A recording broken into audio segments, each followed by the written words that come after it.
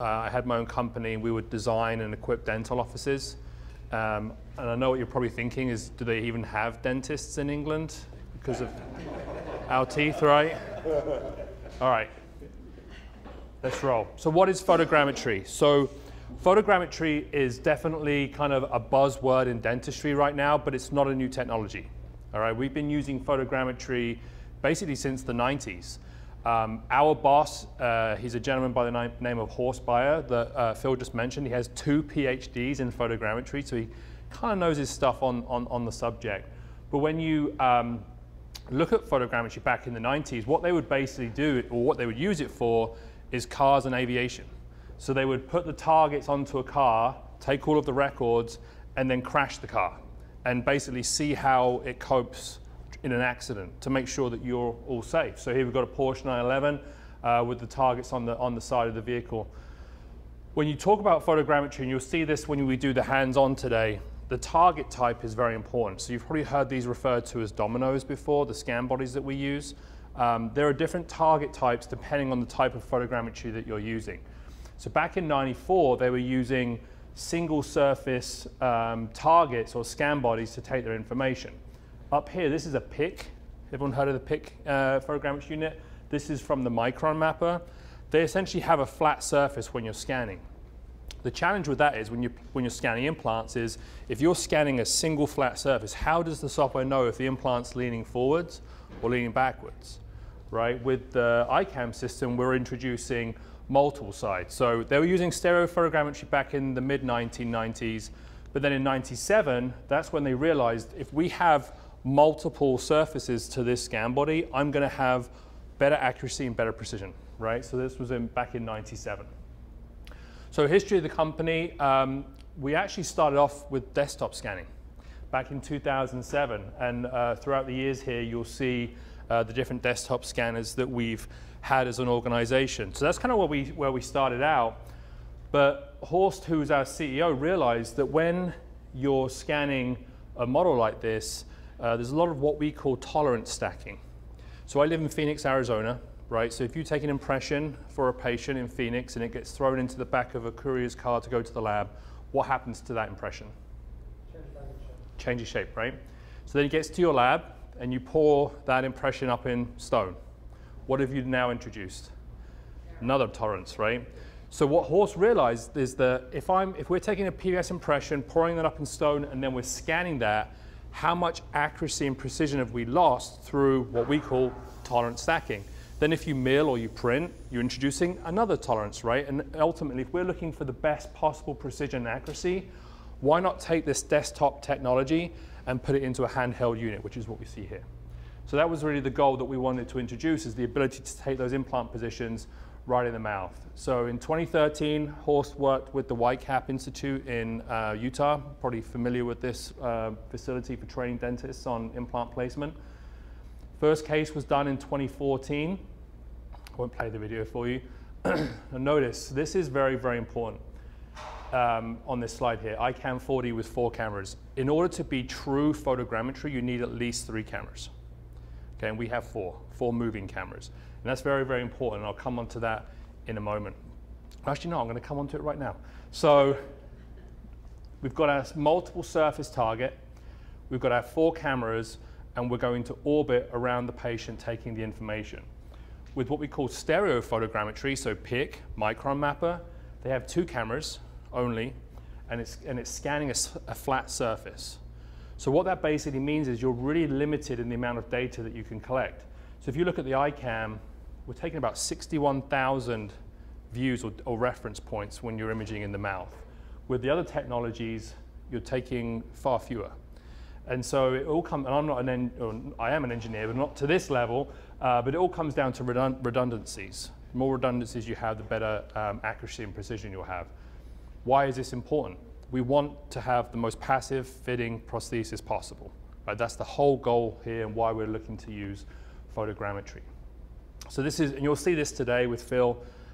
Here we're basically orbiting around the patient, taking information, capturing those 60,000 data points, ensuring that we have the exact X, Y, and Z axis for those implants. And ultimately, the reason why this is important is the mouth is a difficult environment to work in, right? You've got blood, you've got tissue, you've got saliva. There's a lot of different things going on. And so to ensure the best possible precision and accuracy, that's why this level of technology and this workflow is so important. So there are some precision studies that back this up. I'll touch on this very quickly. So we talked about this a moment ago. You've got your typical verification jig. We can put scan bodies into the implant positions and scan with an intraoral camera.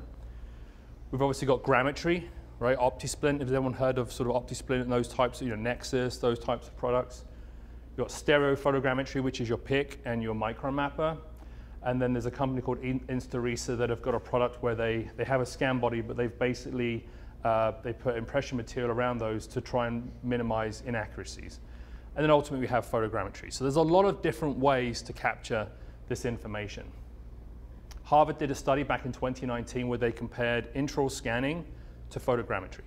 Okay, and they looked at two things, precision and accuracy. Does everyone know the difference between precision and accuracy? So this is very precise, but it's nowhere near the bullseye. So it's not accurate, but it's very precise. It's clustered very close together. Here, the accuracy is a little bit better, but it's not as precise, right? So we're obviously looking to hit the target every single time. So what they did is they did 20 patients or 20 arches, and they basically scanned each arch 5 times with a 3 shape, 5 times with an ICAM. And the results were pretty outstanding, alarming, crazy, whatever we want to call it. So the virtual Sheffield test in the prosthodontic community is a common test that you'll do to verify the precision of a prosthesis. Essentially taking that hybrid, screwing in one of the implants and verifying that you've got contact the whole way around the arch. If you look at the maximum discrepancy with the intraoral camera, 3 millimeters off. Do you think that was a passive fitting prosthesis, right? Now, why is that? The reason is that with an intraoral scanner, and Dr. Thanos and I were discussing this last night, it's user dependent. We could all take an intraoral scan in this room today of a model and you'll have a different outcome every single time because of the order in which you scan. You go occlusal, buccal, lingual, someone else scans differently. You're stitching images together to build a model. And so you're not guaranteed that level of accuracy and precision every time. Especially in a bloody site. Especially in a bloody site. With photogrammetry, we could all take a scan with the ICAM today, and I would bet my mortgage that our accuracy or our precision is within 10 microns. Now think about that. A human red blood cell is about 8 microns in diameter. So that's the level of accuracy and precision that we're talking about here. So very quickly, I'll wrap up here. So again, last night we were at dinner and Doctor asked me, what's so important for your company? And I said accuracy and precision. That's everything that we do, everything that we're focused on. So we did a study on an 8 implant model. We did it with the ICAM, with the micron mapper, with the desktop scanner, and with an intraoral scanner. And we looked at different types of measurements that you can take. So obviously you've got an MUA, you've got a scan body sitting on top. One of the most important things is to verify that the scan body is actually seated correctly on the MUA. This can introduce a lot of inaccuracies. And so that's one of the reasons when you see our design, why we've built it in this way. So when we looked at the different functionalities, and we've got the scale over on the right side of the screen there, you can see with a stereo photogrammetry and an intraoral camera, you have a lot of inaccuracies within the scan. Versus the ICAM and the desktop scanner where obviously highly accurate and highly precise. I'll go forward to this one here. So basically what we do to test is we take 2 scans. We've got 8 implants on the model, we scan it once and then we scan it a second time. In theory, those 2 scans should be identical, right? You would hope. The challenge is that that isn't always the case. And so when you look at the outcomes, again, with the intraoral camera, sometimes 20 microns of inaccuracy, and across the whole arch, that obviously adds up, and that's why you can have a non-passive fitting prosthesis. So won't go too much into the data, but I wanted to show precision and accuracy because we were talking about it at dinner last night. This is kind of why we do what we do. Our goal is to guarantee you a passive fitting prosthesis every single time, and we believe that comes from Obviously, ease of use, learning curve, things of that nature, but this is what is most important, the precision and accuracy of the technology. And you'll get to see that today, and hopefully you'll get some hands-on and get an opportunity to see that for yourself. Any questions at all? And the last thing I'll leave you with, this is the virtual Sheffield test very quickly. When we tested with the stereophotogrammetry, you'll notice that over a 20 micron scale, when we screwed in one implant, you had contact on this implant and no contact the whole way around, the whole arch. So it really speaks to the importance of that precision and accuracy. And I'll finish with this. If we play the passive fit game, which team do you want to be on, the blue team or the red team? Alrighty. Yep, thanks, Gary. Thanks so much. That's awesome. Yep.